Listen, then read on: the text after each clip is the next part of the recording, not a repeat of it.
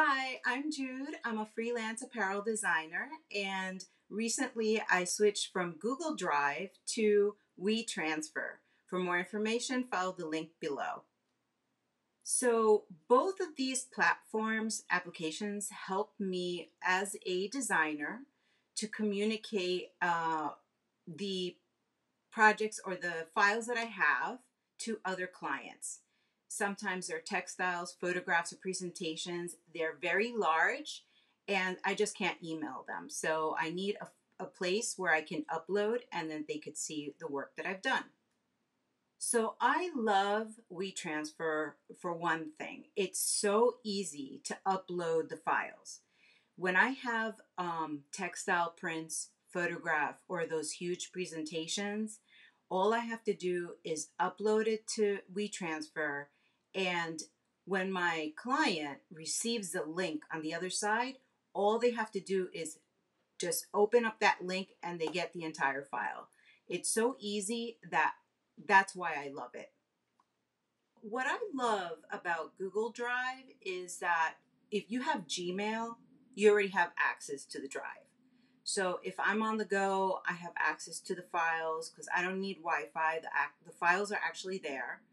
And when I want to send a client my project, I can upload it by sending them a link. And if I want only them to see it, I can also customize that. And also, if they want more people to see it, I could also customize that as well.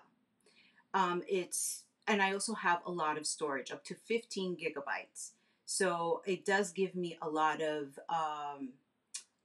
options, and I can also organize my files and delete files however I feel accordingly.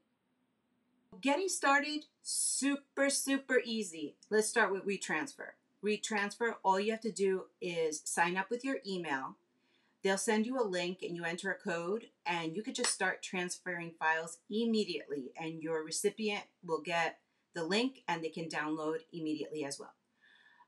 With Google Drive, if you already have a Gmail account, half the work is done. All you have to do is you could download the app for your phone, or just follow the link and go into the Google apps and find Drive and start sending your links of all your work. It's that easy.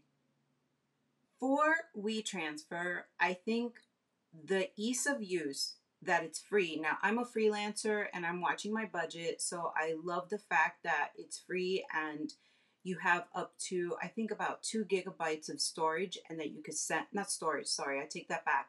It's actual 2 gigabytes of uploadable files that you can send.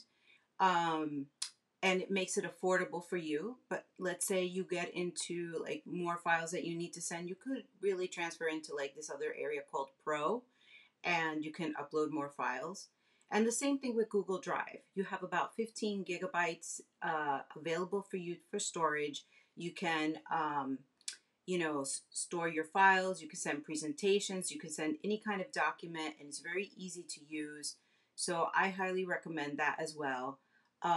But my preference would be for WeTransfer, only because in terms of if you're working with textiles or prints, it does accommodate for those larger files, especially if your client may not. Let's say I had an interview recently and I was using MSN as the platform, and we couldn't really go to Google Drive, and WeTransfer was the champion tool to use during that process, and I was able to upload and show her my work for that prospective job.